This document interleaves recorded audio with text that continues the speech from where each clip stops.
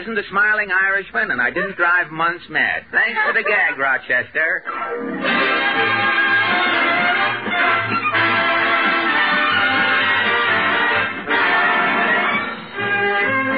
The makers of Bluebonnet Margarine and Tenderleaf Tea present The Fred Allen Show with Fred's guests Leo Durocher, Portland Hopper, Minerva Pius as Mrs. Nussbaum, the Tenderleaf Workshop Players, the DeMarco Sisters, and Al Goodman and his orchestra.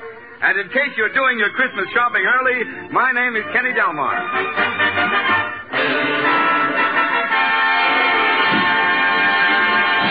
Last Tuesday, ladies and gentlemen, an Army Air Force crew completed a record-breaking non-stop flight from Guam to Washington, D.C. in a B-29. Tonight, we bring you a man who will never again B-29, and here he is, Fred Allen.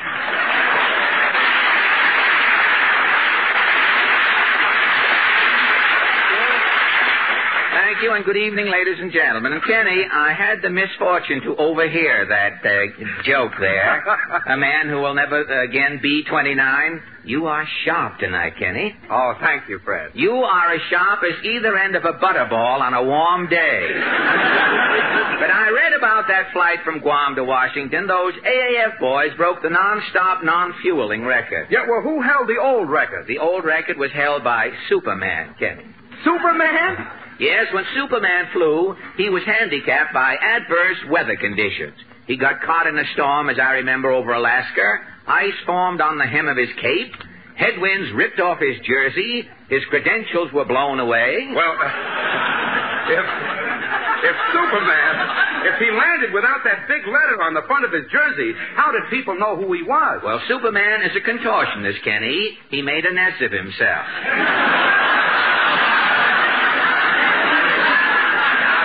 For holding that record. Mr. Allen! Well, Portland, just in time. Say, tell me, did you enjoy your Thanksgiving dinner? And no turkey jokes, please. I heard so many turkey jokes this past week, feathers started growing out of my radio. It's molting around the antenna. Well, Mama and I went to a hotel Thanksgiving. Oh, for your dinner? Yes. The chief cooked a wonderful meal. The chief? You mean the chef, don't you? The cook at the hotel is an Indian. Oh, the Algonquin. Think about it. Say, you and your mother must be stepping out. Oh, Mama has to. She's in the social swim. Really? If your mother is in the social swim, she's going down for the third time. Your mother thinks society is something they have for the prevention of cruelty to animals. Mama's... Audubons. They have a society for the prevention of cruelty to Audubons, too. Mama's going to the opera tomorrow night. Oh, really? The riffraff getting in this season? That's right. The Met is opening this week. All the big opera stars will be back here in town. Lawrence Melchior, Lily Pons, Singing Sam, Andy Russell. Is your mother going formal? Is she wearing her mink knickers? Mama's wearing her new backless evening gown. Oh, backless? Uh-huh. She wants to show off her new tattoo. Tattoo? On Mama's back, it says, "Buy Victory Bond." Oh, boy. Some slogan. Oh, it works out swell. Well, how do you mean? Between her shoulder blades, Mama has a little mole. And? In the word victory, yeah, the mole dots the I. The mole, and imagine the mole knowing that much about grammar. Well, with your mother, if it ever gets low someday, it'll be a comma. But with your mother's shoulder blades, the whole thing must be in parentheses. And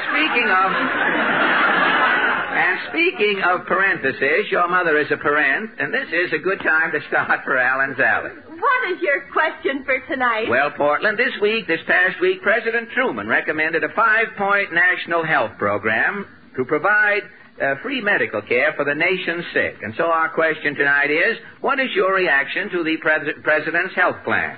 Shall we go? As one glutton said to the other glutton, let's cram.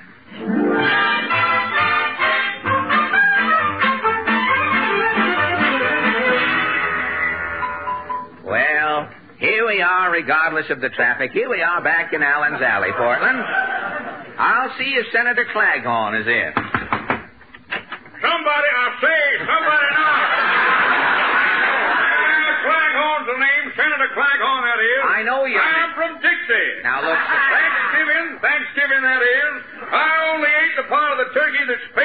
South.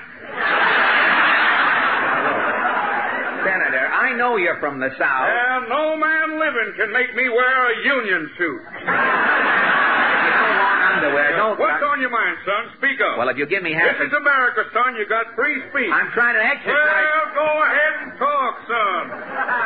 Don't wait to be prodded. Prodded, that is. Look, I know what prodded is. Now, just inhale for a second there, Senator, and answer this question. How does Washington feel about the President's health program? Now listen to this, son. Yeah. I don't want to waste any more here. We had a big debate in Congress. Somebody was running down Senator Hill. Running downhill, that's a joke, son. I know it's a joke. When you hear something funny, laugh, son. Well, I know I wasted another one on you. Now admit it, son, you ain't much of a wit. Look, Senator, what do you think will happen if the government provides money for our medical care? Things will boom, son. Well, how do you mean things will boom, Senator? If people can get paid for being sick, they'll all lay down. I see. With 130 million Americans flat on their backs, Yes? things will be looking up. Yeah, up that is. I just thought of something. Remember Stonewall Jackson? I'll keep it in. Well, that takes care. I like to stake Stonewall apart and throw a rock at a time at the Senator. Well, now let's see what's on Titus Moody's mind tonight. Howdy, Bob. Well, Mr. Moody, frankly, you look a little tousled tonight. I just got up. You were in bed all day? No, I fell down. I just got up.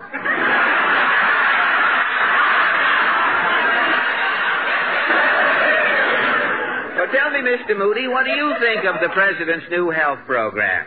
I could have used it 40 years ago. Oh, you mean as a baby you were sickly? Yeah, doctor said I was anemic. Oh, you had no blood? If a mosquito lit on me, he was wasting his time.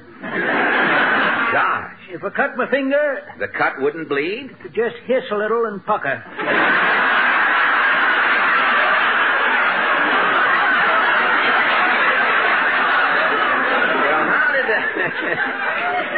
How did they cure you? Every day the doctor give me a shot in the arm. And all these shots? When I was 5-year-old, I was all shot to health.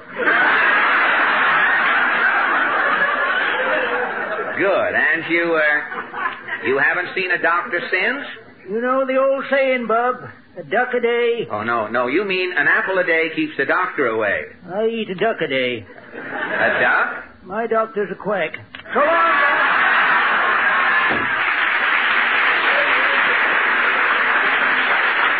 Well, Mr. Moody looks as though he's been eating decoys. Well, let's try this next house. No. Oh, Mrs. Nussbaum. You were expecting maybe Catherine Schlepburn. Now, tell me, Mrs. Nussbaum, are you happy about the President's plan for free medical care? Coming a little closer, I'm having a secret. Oh, a secret, huh? Another atom bomb? Another nerd bomb.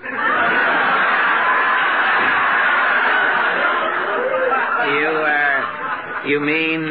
All very teensy weensy garments I am crotcheting. Oh, yeah. You're crotcheting the garments. And little bootsies I'm buying. Little bootsies. Didies I'm cutting. Lullabies I'm lining. Rock-a-bye-bye. Now, look, just let me interrupt your hit parade for a second there. Is your husband, Pierre, making plans, too? Then the Stark is flying in for a landing. Yes? Pierre is standing by to shout, Roger! Roger. Well, you have no doctor's bills to pay. This is giving Pierre an idea to naming the baby. Oh, you're naming the baby in honor of the President's plan? The government is paying. Yeah? Pierre is calling the baby Shingle. Shingle? Why? This one is on the house. Oh.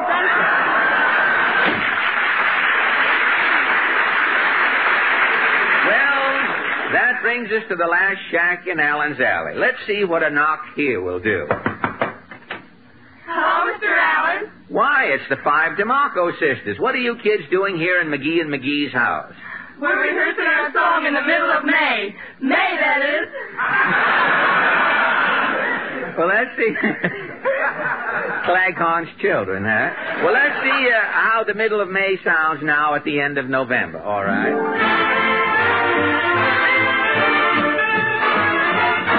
In the middle of May, you met a gal named June. Took her out July, June, neath an August moon, and all through September, he kept admiring her charm, and all through October, they were locked in each other's arms. From November to January, the runaround began. February and March, he was a worried man. It was until April that she said, okay, okay, okay, and they were married in the middle of May. From November to January, it's on, the runaround began. February and March, he was a worried man, worried man. It wasn't till April, she said, here comes the bride, and they were married in the middle of May.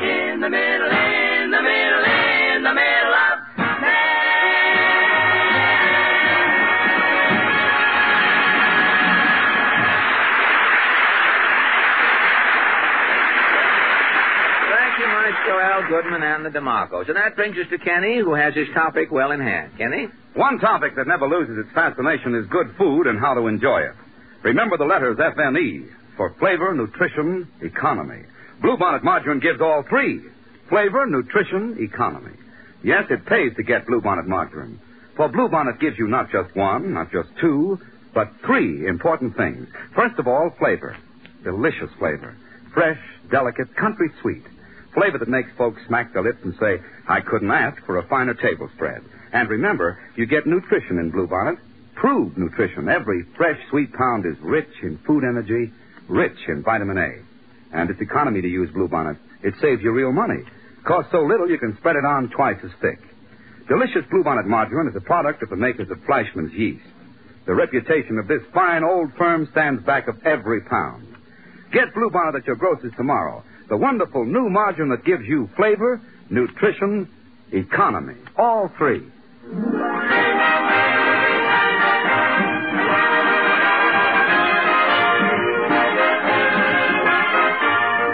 Al Goodman and his synopsis symphonist have tried to play No Can Do, and it came out No Can Do as well. Yes, Portland, you wanted something? I brought you an aspirin. You look all in. Oh, I am partly in. It's that Christmas shopping. Have you finished yours? Yes, I bought my relatives a case of Bluebonnet margarine. One case of margarine for 20 relatives? They can spread it among them. It's spread, you know. Did you buy anything for me, I hope? Well, that's what started all my trouble, Portland. I went into Tiffany's. You know, it's always so quiet at Tiffany's. The atmosphere is so refined. Well, I was standing at the lavalier counter browsing. 6 Pinkerton men were holding my arm. At the next counter, suddenly I heard an argument. The salesman was saying, I'm sorry, sir. I can't take. Listen, you meathead. If you lay a hand on me... I'll pull your nose down your face so fast you'll think it's a zipper. Leo Durocher.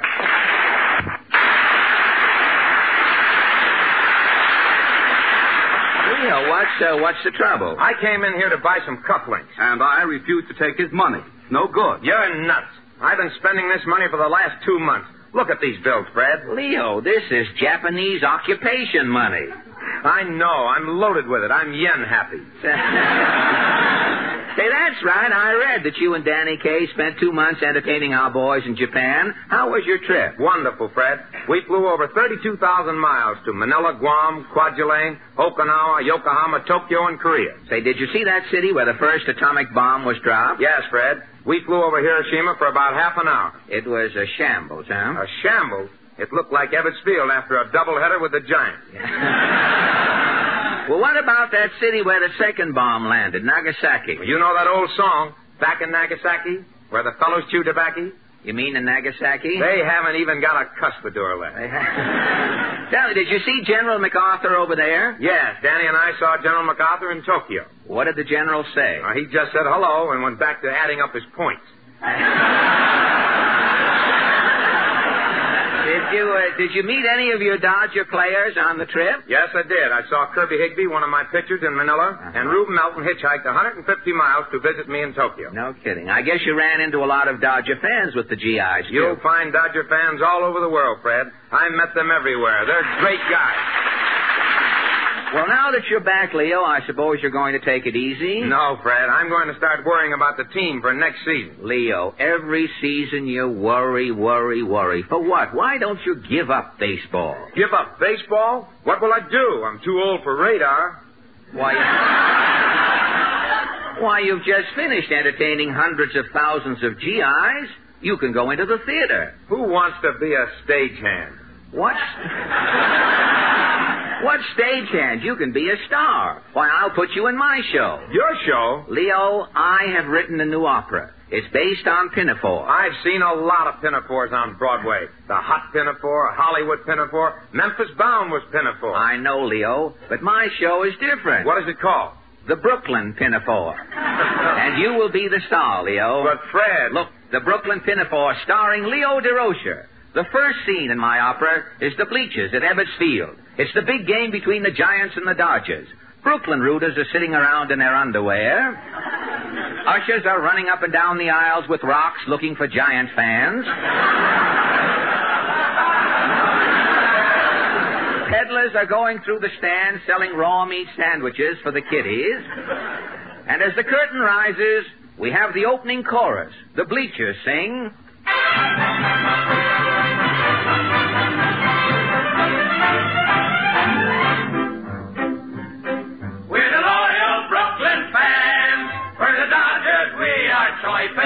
We throw bottles from the stands, and from soda pop we're poiping. When the Dodgers are flumps, we start blowing our tops. To the Giants we'll never yield. When the bumps finally score, we cut loose with a roar. To the rafters of Ebbets Field. Ahoy, ahoy, them bums, we're loyal to our Dodgers, ahoy.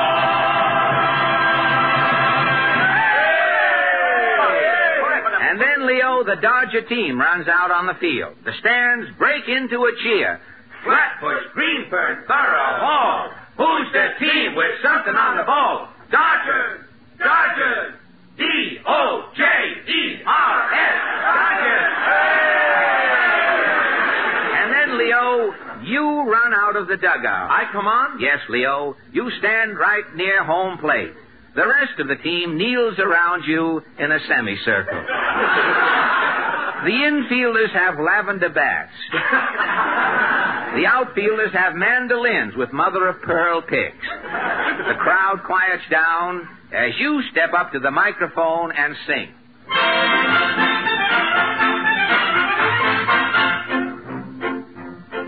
I am the captain of the Dodger team. And a right good captain he. I am quiet and subdued, and they say a little crude, but I frighten rather easily. He is quiet and subdued, and they say a little crude, but he frightens rather easily. Bad language and abuse I never use. No one do I intentionally hurt, though heavens I may occasionally say, I never call an umpire jerk. What, never? No, never. What, never? Well, hardly ever. He's never called an umpire jerk. So give a cheer and give a shout for the Dodger captain with a big loud mouth. So give a cheer and give a shout for Durocher, Captain with a big loud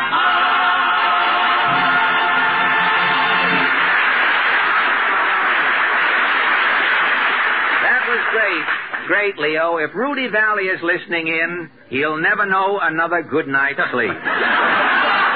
What happens next, Fred? Well, now, Leo, comes your big love scene. The game starts, and as you're standing in front of the dugout, something hits you on the ear. A pop bottle? No, Leo. It's a rose. Someone has thrown a rose. At Ebbets Field?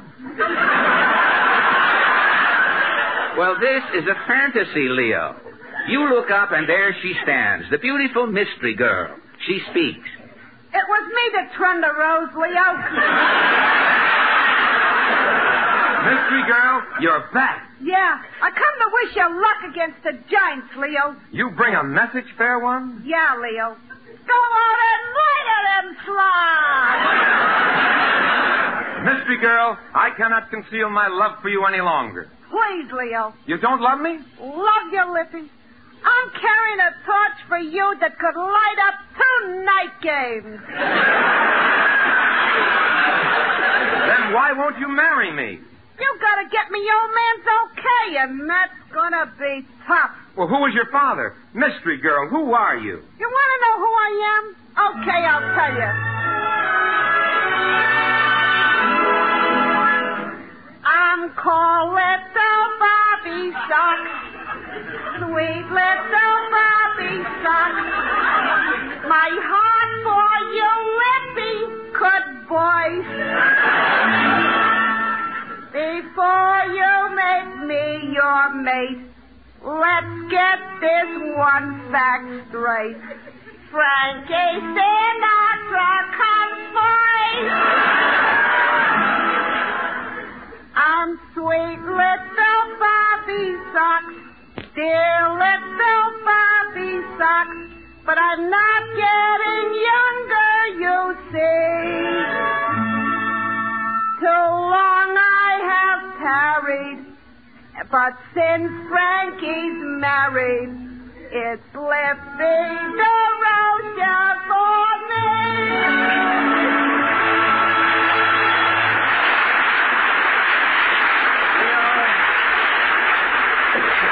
Leo, that love scene will make people forget Mr. Anthony and Cleopatra. Wallace Beery and Marjorie Main couldn't have done it any better. Well, what's the next scene, Fred? Now it's the big climax, Leo. Get this picture. It's the last half of the 9th inning. 2 men out. The crowd is going crazy. You step up to the plate. I'm the umpire behind the plate. We hear Red Barber over the loudspeaker saying, What a game, folks. Leo Durocher's at bat. Leo is at bat, his only hope. 1 run can tie the game. The crowd is tense. Cockeye Allen, the umpire, yells. Play ball! There's the pitch. Durocher swings. It looks like a home run, ladies and gentlemen. Leo is rounding first base. He's around second, around third. He's heading for home. The ball is coming in. Leo's going to slide. You're out! Out! Why, you lardhead, I was safe a mile. Quiet, you. I'll knock you flatter than your singing voice. Oh, yeah? Well, I'll slap your head up into a point, and then I'll round it off. Says who? Says me. I'll pull that big tongue of yours out so far you'll think you're wearing a red muffler. Yeah, you fat as mustache. Your sister's Steinberg. Your grandmother's Josephine. Your Aunt Van Dyke. I said you're out. The game is over. The Dodgers lose. Oh, yeah? I'll beat your brains out. Give me that bat. Oh, thief! Little Bobby Sock. You. Put down the bat, Lippy. But it's only Cockeye Allen, the umpire. He is also your future father-in-law. Mystery girl, you mean that... Cockeye Allen's my old man. What's the meaning of this, Bobby Sox? Leo wants to marry me, Cockeye, don't you, Leo? Me marry an umpire's daughter? They'll throw me out of who's who. You'll forgive Cockeye, won't you, Lippy? Well, if you say so, Bobby Sock. Shake hands, Cockeye. At last, an umpire hears a kind word in Brooklyn. I may be an umpire, Leo, but I ain't really a bad guy. I know, cockeye. But with those thick glasses, how did you ever become an umpire? I'll tell you the whole sad story, Leo.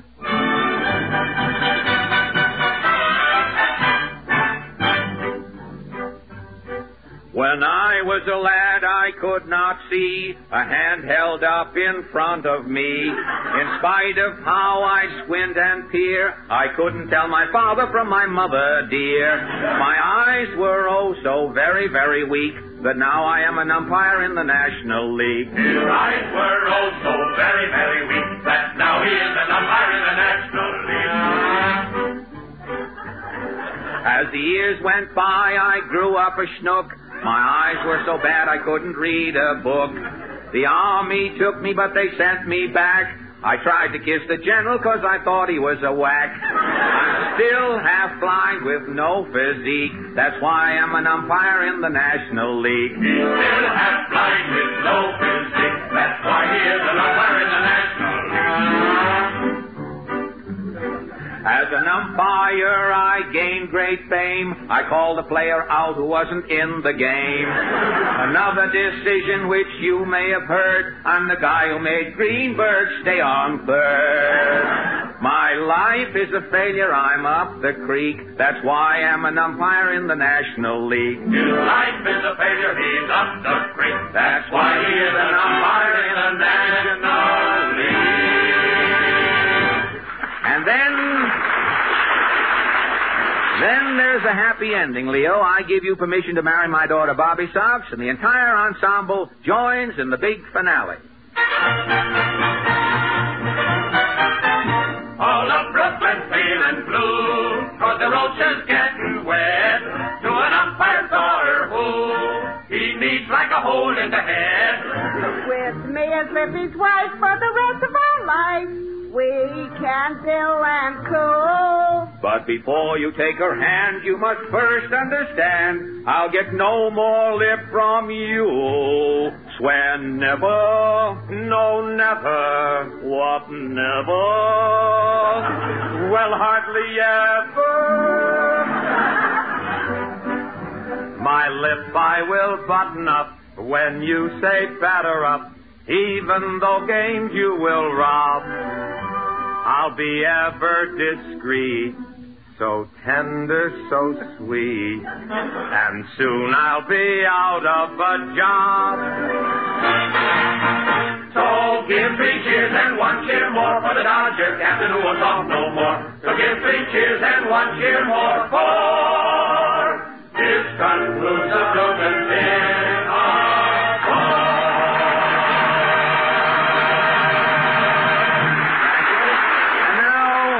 Attention, please, while Kenny tells us about a lady we all know well. She is famous everywhere for her beauty, her good taste, her dress, and her home. That's the American woman. She is graceful, witty, wise, and above all, practical. That's the real reason that Mrs. America prefers Tenderleaf tea balls over all other kinds, because they are so practical.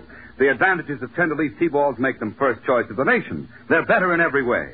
Made with famous for flavor Tenderleaf brand tea, assures you cup-quality, delicious flavor. And put up in those individual packets makes it easier, more convenient, more gracious to serve. It adds to your enjoyment of finer tea. The packets are tasteless filter paper, a modern improvement. Your tea is filtered, clear as it's being made. And each Tenderleaf ball means a world of quick comfort when you need it most. Just drop one in a cup, add boiling water, and your tea is made.